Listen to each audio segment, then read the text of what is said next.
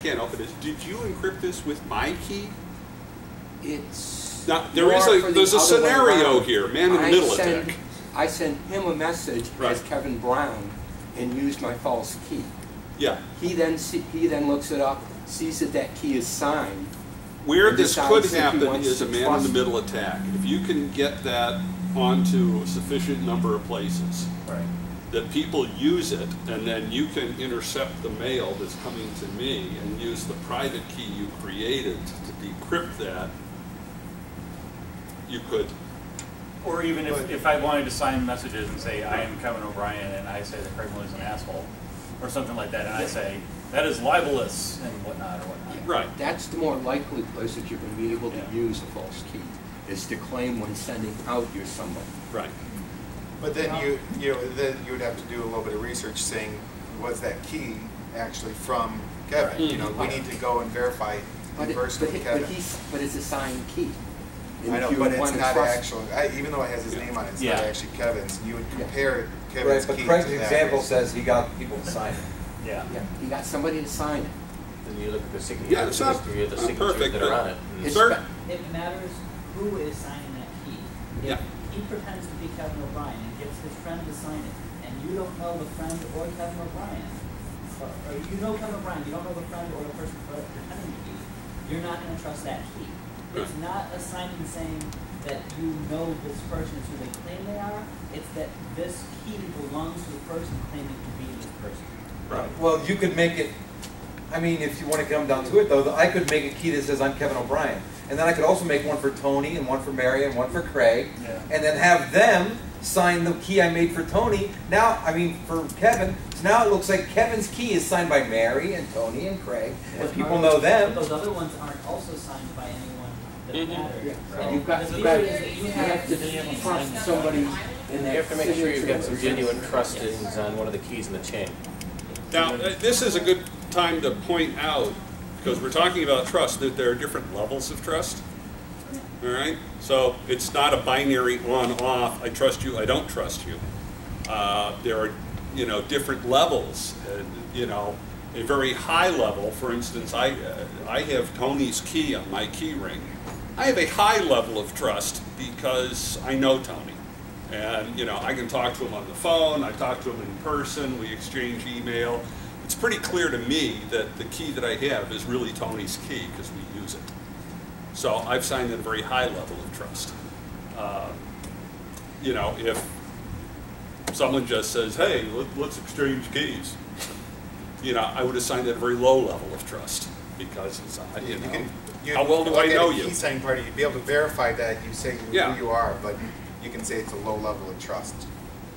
So let me flip this around now. Suppose I have some reputation as a reliable person and all that, and I do one of these, guy walks up, one of these key signings and said, let me, exchange keys here. And okay, you were at Penguicon, maybe you're technical and I'll trust you a little bit. Does that obligate me or, put me in a position of worse reputation or? Well, you would make sure the person has their ID. You want to verify that's the person who they say they are. So, like, I would, if somebody pulled out their government ID or their driver's license, and I know that I can verify that's authentic, then I would trust that they say, that they are like Craig, I look at his driver's license and know that, he's actually all you're saying is that the person presented some piece of ID, and that ID, you're saying that ID and that key go together.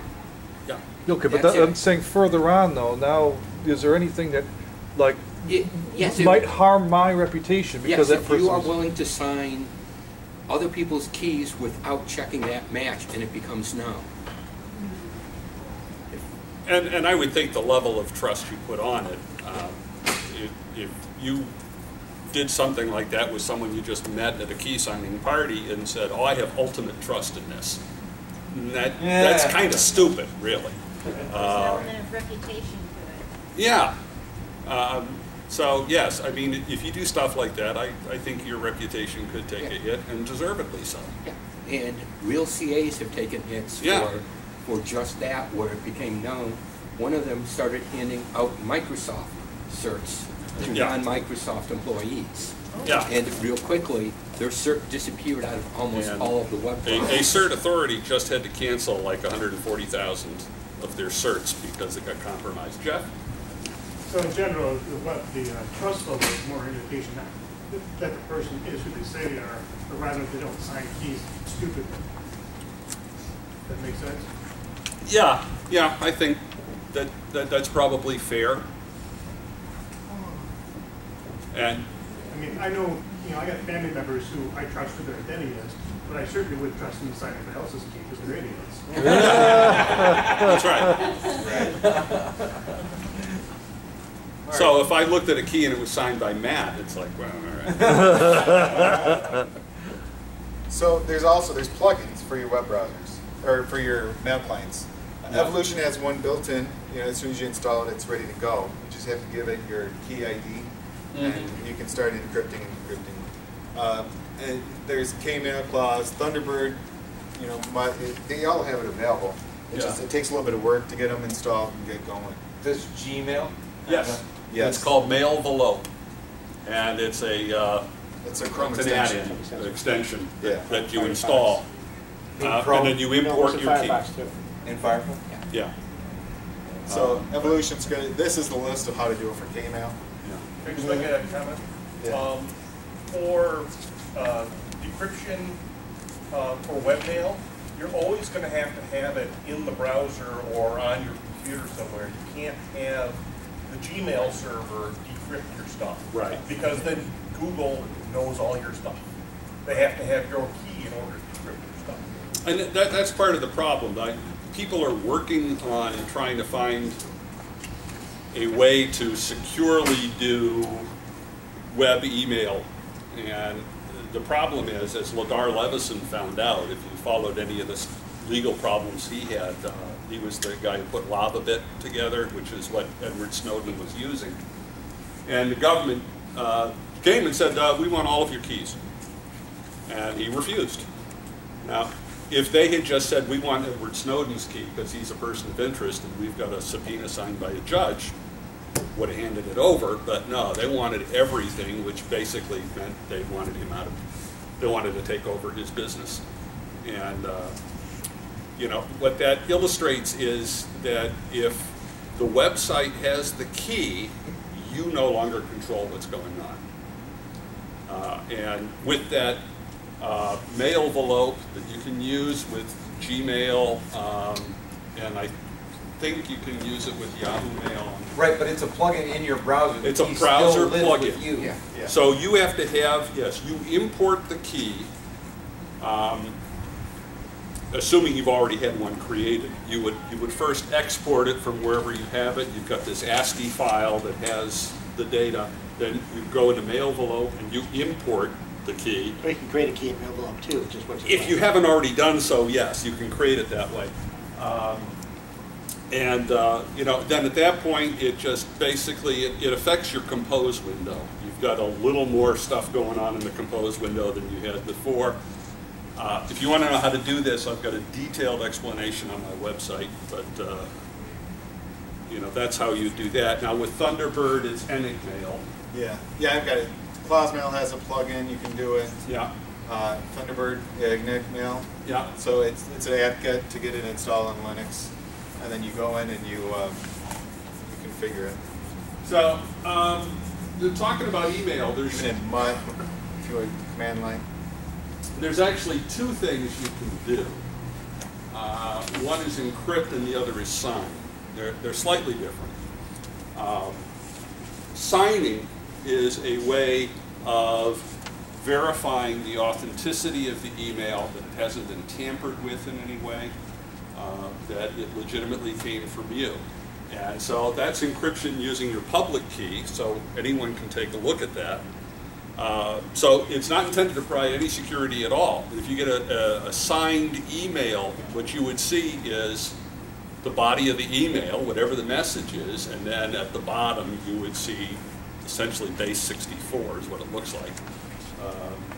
That is the digital signature on there. If anyone were able to get in there and change the email in any way, you would it would show up when someone took a look at the key. So when it got to your mail, you would get a warning message saying, you know, this digital key, this digital signature doesn't seem to go with this email somehow. And if you just change one letter, that would happen. So it's very good for, the technical term is non-repudiation. All right, if I've got my key on there, I can never say later on, oh, that email wasn't from me, what do you mean? Because it's got my key. Now, encryption is different. Encryption is when I send email, and at this point now we're back to saying, who am I sending it to? I can only send encrypted email to someone for whom I have their public key already on my key ring. And then I can say, well, I want to send. So I've got Tony on my key ring. I could send Tony an encrypted message at any point. I don't have Matt on my key ring. So if I wanted to send Matt an encrypted message, I'd have to, you know, find out, hey, Matt, what's your key? Import that onto my key ring, then I could send him the encrypted message. And in that case, the entire message looks like something out of that's base 64 encoded.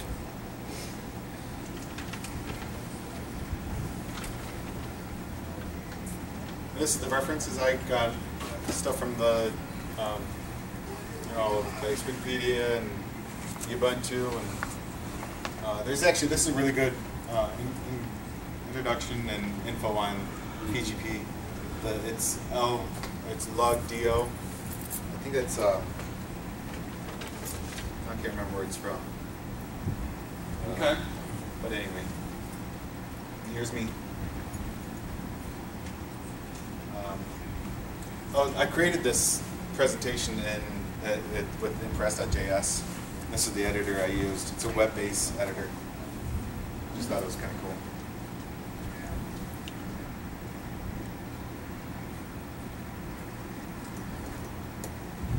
This presentation is going to be out on YouTube, and we'll send a link out. And yeah, my Google Hangout dropped, so we won't be able to get it off of that, but we'll get one up for what gets creating, and then I'll have the audio also. Sir, you had a question?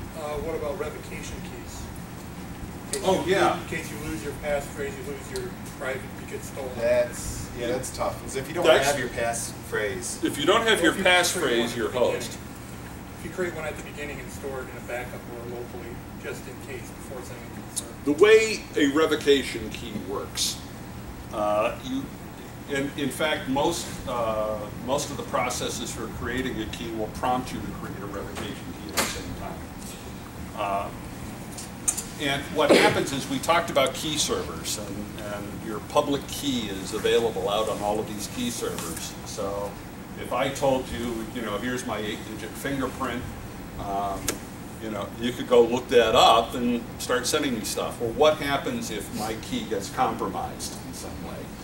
Someone got a hold of my private key, and I hadn't protected it very well, and I don't trust it anymore. A revocation certificate allows you to mark it as revoked. It doesn't make it go away, it just adds an indication on the site that this shouldn't be trusted anymore.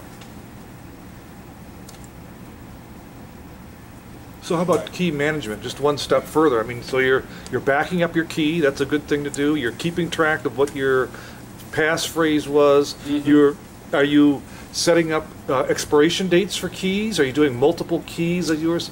You have an option, and you know what I often tell people is, if you're just doing this for the first time and you're just kind of playing around with it, set up a key that's going to expire, you know, in a month or a year, something like that.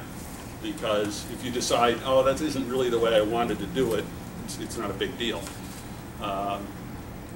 And you can set that at the time you create the key. That's one of the things you're prompted for, is how long it will live.